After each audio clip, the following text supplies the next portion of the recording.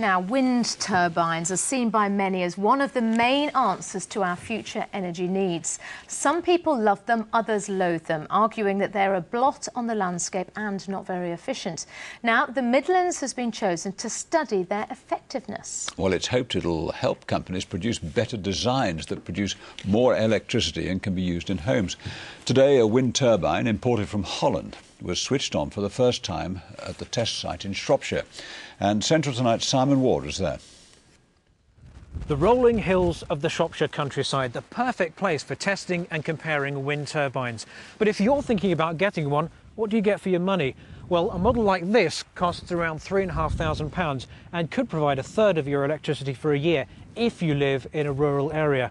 Some models can cost a few £100s, but perhaps they're not up to the job. Today is the big switch on for a new wind turbine. Tony Boyle is allowing his farm at Aston Air near Bridge North to be used as the test site. This £14,000 turbine can provide enough power for everything in his house. I would really hope that every farm has one. It doesn't mean that you can wind down any power stations, because there are times when it's calm and the power stations are going to have to pick up again. But there's no reason why every farm shouldn't have one. When you look at the price of these in comparison to agricultural machinery, it's pretty comparable. But it's not just about very large wind turbines. Wolverhampton University is comparing the different models on this site. The study should help manufacturers make better models that have an even more practical use for ordinary homes.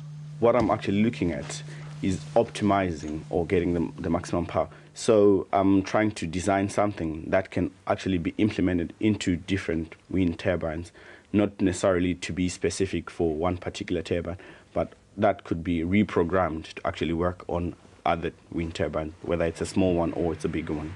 Experts say people who want their home to be more environmentally friendly should first consider insulation or perhaps solar panels, especially if they don't live in the country. I think you have to be cautious when you're putting up a wind turbine in an urban area, just to make sure that you have got smooth enough wind to generate significant amounts of electricity. I'm slightly nervous that you can buy turbines on the high street or cut-price turbines on the internet, and the engineering isn't sufficiently good to make the product worthwhile. Making sure you have planning permission is something else to consider.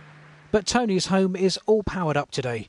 He should produce £1,200 worth of electricity in a year. His bill is normally £700. The hope is that with improved technology and cheaper prices, more people will follow. Simon Ward at Aston Air in Shropshire for Central Tonight.